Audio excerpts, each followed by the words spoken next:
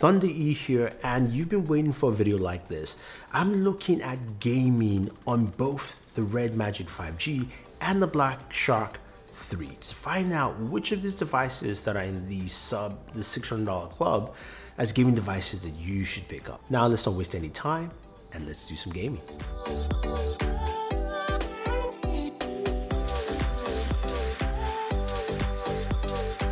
Alright, so we've got two devices that pack in a lot of punch, right? They're both powered by the Snapdragon 865 processor.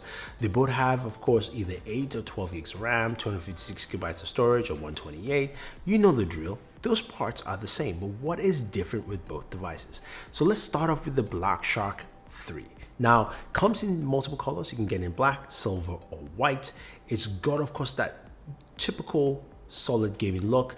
It's black all around. The unit I have, the S logo behind, it does light up. You've got the camera on the very top with 3 cameras, and you've got also this kind of magnetic connector at the bottom. That allows you to charge your device at 18 watts, so you don't actually have the USB cord on the side. But if you use the USB cord, it charges 66 watts, and it's crazily fast.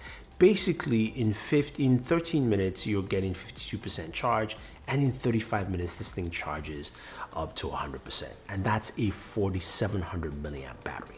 So that's a lot of power. Now, the display is 6.65 inches, and you have a 90 hertz display, which you can change between 90 and 60 hertz, and its touch sampling rate is 270 hertz. So that is quite interesting. Why they went with 270? We'll have to wait and see.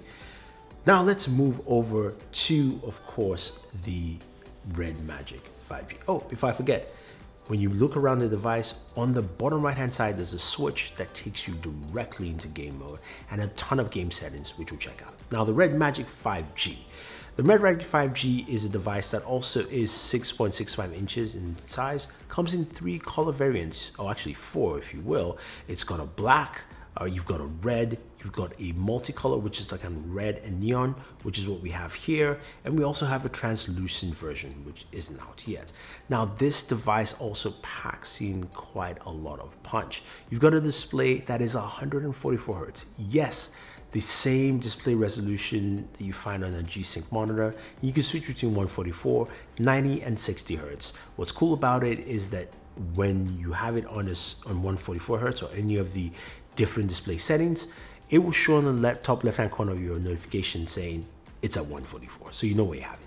240 hertz touch sampling, and the cool thing about this device, it's got built-in trigger touch pads there, so when you're playing shooters, you have that already ready to go. No need for an extra accessory or anything like that to do your gaming. This is a nice idea. Plus, it's also got a built-in fan that rotates at about 2100 RPMs to cool your system down. And that's a big thing they're pushing with this device. As I mentioned, pricing is around the same. Triple cameras on the back. It's got a standard lens, it's got a wide, and also got a macro lens behind. So let's get into the nitty-gritty of these devices. I also forgot to mention 4500 milliamp battery within the Red Magic 5G, and it does support a faster charging at 55 watts, but doesn't come with the unit. You have to buy that separately. So what do we have here, and what games are we checking out? Simple. We're going to check out PUBG, Call of Duty Mobile, Fortnite on the 3 devices, and we'll check out how that software adds to a thing or two to it. So without wasting any more time, let's look at just quick gameplay clips on both devices, and then we'll jump from there. We've taken the lead.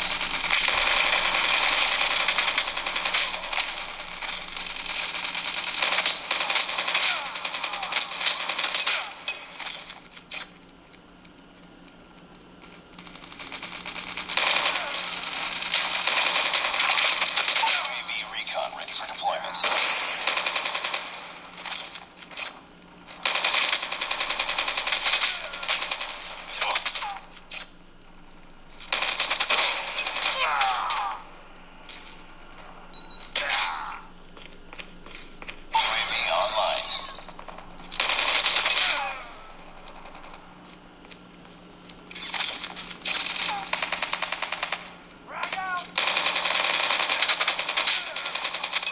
Reloading!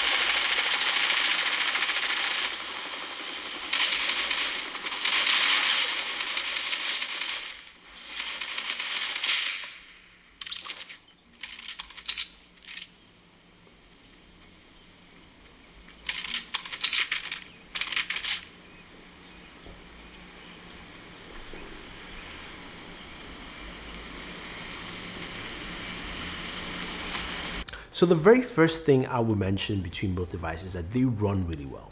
The cool thing is that both of them have softwares where you can amp up and overclock, if you will, push the processing to max out as much as possible. Now, I will say this, both of them played well, and visually, the Red Magic 5G felt like it looked smoother. It reminded me of playing on a PC, 144 Hz. That kind of refresh rate was just good to see visually. But I did like the touch sampling of the Black Shark 3. 270 is a nice sweet spot.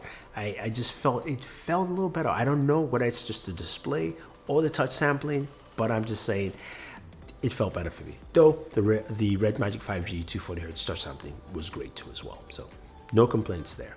Now, both of them have different pieces of software. Like I mentioned earlier, both devices do have a switch option. So basically, once you press the switch it on, it takes you straight into the game mode.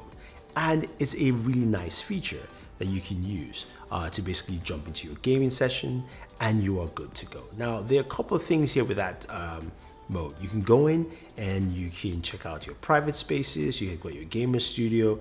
All that is nice, well and good. But with the Black Shark, you pull down from the top right hand corner, it showcases your quick access panel, allows you to master controls, Wi-Fi, anti-touch functionality, game configuration, which you swipe up from the bottom, allows you to configure, of course, the game to kind of push the CPU if you need to, but also it's got FPS counter. So you have an FPS counter that shows up. It also shows you your battery temperature, and it shows you, of course, your CPU frequency. That is really nice and a great feature. And this works out pretty well. It's a very robust piece of software that allows you to do a lot with this device. You can also go ahead and do some screen recording as well. Now with the Red Magic 5G, you have the same functionality where the buttons are at the top left-hand corner. Once you switch that on, it takes you straight into the game mode, where of course you can see all the games you have. You can turn your cooling fan on and off, and you can also turn your RGB LED strip on and off. Now, when you jump into a game, you also have the ability to swipe from the right hand side to give you a quick access panel. Now, this panel also adds in a lot of features, a little bit more and also slightly less at the same time. So one of the things is that when you swipe up that panel, you have the ability to turn on the fan. You can also switch your refresh rate of your display immediately from 144 down to 60. You don't have to go into the settings for that. There's a 4D shock. There's also the anti-touching. Then you've got ability to set macros for external controllers.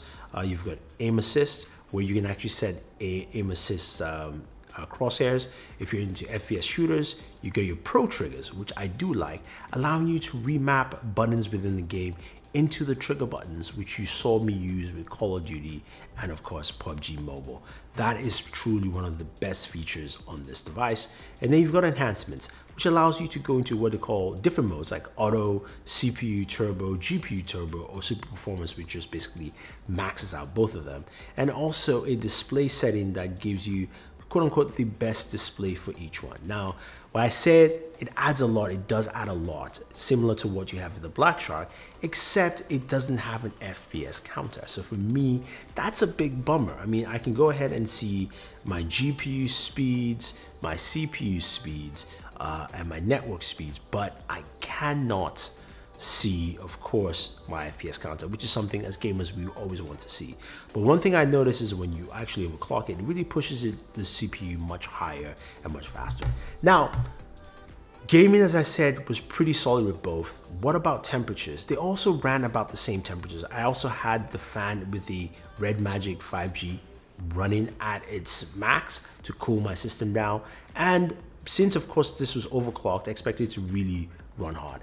And it still cooled it down to 97 degrees, which is still hot, don't get me wrong, but that's the fan in action. But here's the thing, the Black Shark also was at that temperature as well, overclocking it and also just running those games as well. So was there a benefit to having the fan? In this case, I don't see it, but it is nice if you're going for a longer period of time. So this is within an hour of gaming. Now, if you're spending more time, I think that fan will be more beneficial because it's still bringing in cool air, but That's something you have to make a choice and see for yourself. So temps and temperatures, they were around the same for that period of time that I was using to game, and that's something that's quite interesting. Now, when it comes to the other features of this device, they all have cameras. And are they solid cameras? They are. Let's take a quick look at some video segments from the cameras to see what they bring to the table, and we'll talk about some of the photos. So 3, 2, 1, go. So recording with the front-facing camera of the Black Shark 3 and the Red Magic 5G. We just want to see what kind of quality we get. Again, gaming phones, we don't really focus on the camera, but I figured this time we'll give you something different since we're outdoors on my roof, away from everyone. It's sunny, it's nice, we can walk around, and then we'll see the rear camera, and then we'll just go from there. So what do we get with both the Black Shark 3 and, of course, the Red Magic 5G in terms of 4K 60 for both of them? And we're going to see how audio is as well with both devices. It's a better stabilization. Remember, these are gaming phones, so we getting something better. Are we getting something nice? You can see the clouds in the sky, and you can see how lighting is.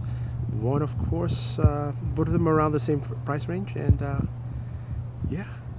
So in terms of video, I was quite impressed with what I saw with video from both devices.